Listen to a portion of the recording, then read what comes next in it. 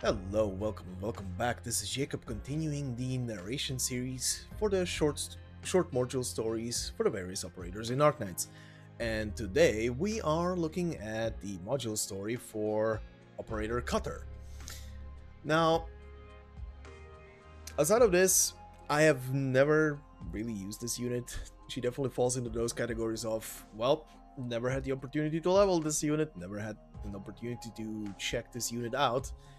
But considering the recent addition to the game for the integrated strategies, I was kind of curious, so I picked her up a couple of times just to see how well she does in those, just to, save up on the points and stuff.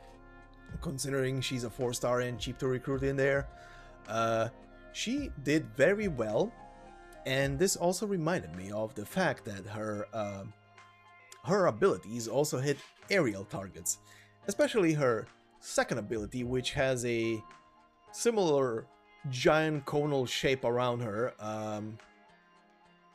to Shen's S3 skill. But Cutter skill is a single hit on anything in that vicinity, and it hits aerial units for double the damage. So, pretty neat.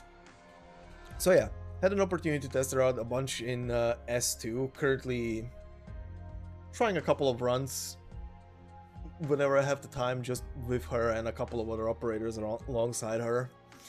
But she's fun to use in there. Does her job very well, all I can say. But outside of that, as a character, again, never had the opportunity to look up her file or where she's from or what the hell she's all about. Well, now I know a bit more, considering she is apparently, or was apparently, a mercenary who came to Rhode Island for medical treatment. Now, I don't know if it's today's story that is leading into why or how she comes to Rhode Island. Certainly does have that feeling. Or it's during a Rhode Island mission. I am not entirely sure because it's very vague of when and how this story is evolving. Also considering I only recently got her up to 100%, so I have no idea about the rest of her file. But yeah, we'll get into that. Also, if anybody ever who you know brings up the idea of, how would a, I don't know, Attack on Titan collab work with this game, you tell them we have Attack on Titan at home, and then you show them Cutter, and then you tell them as well it is cuter.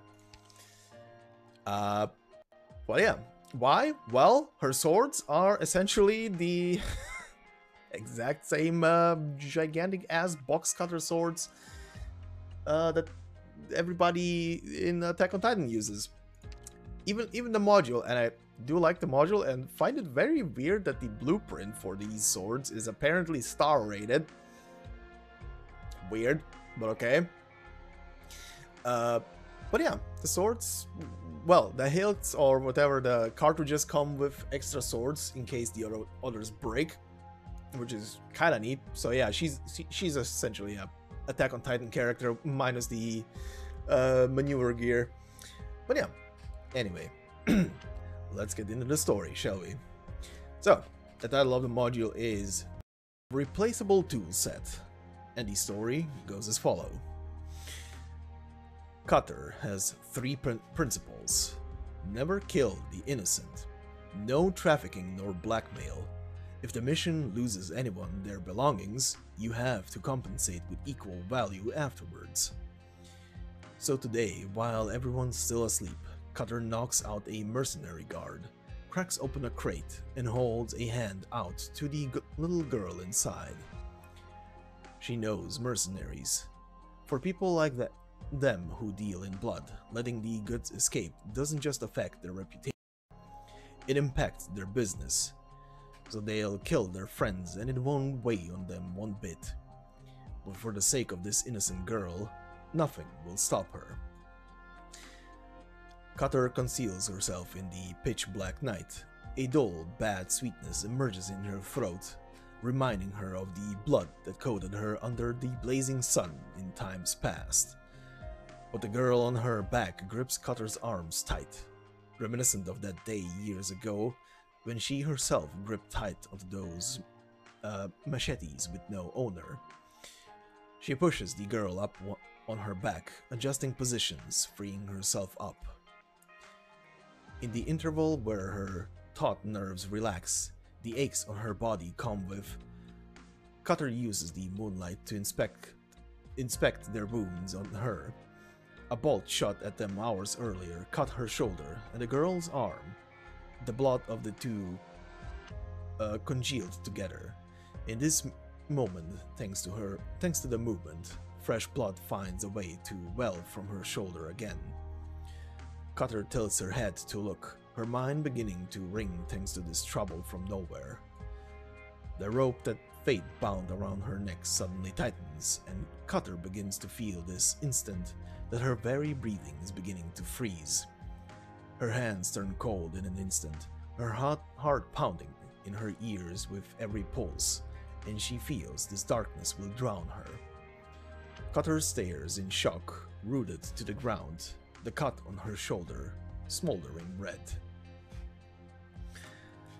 And there we go, that's the story. Also, I will apologize for this little segment if I read it out very weirdly and with very weird breaks. It is very weirdly worded, if that's the word I'm looking for. Essentially, if it sounded weird and you are as confused as I was when I was reading this paragraph for the first time, essentially it's describing that Cutter got injured earlier in the day from a bolt, and from that cut now, because she's moving a lot, fresh blood is seeping out and it's mixing with the already dried up blood. That's essentially what it's saying. But it's so weirdly said because it goes from she to they to whatever the hell there.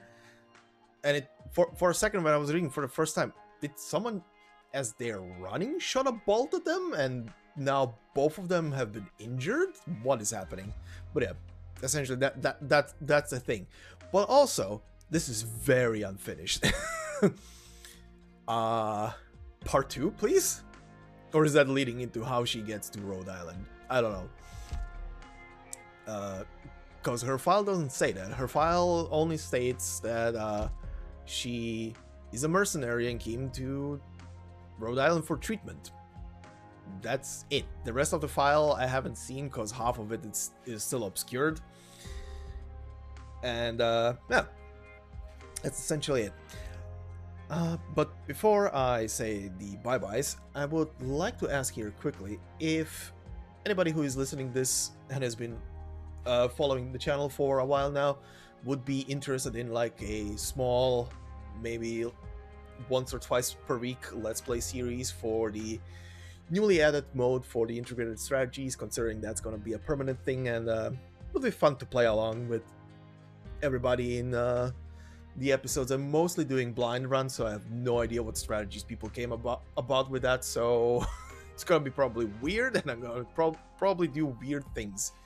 But yeah, that's it if anybody is interested to see a Let's Play series like that. But yeah, in the meantime, this has been Jacob. Thank you all for listening, and I will see you in the next one.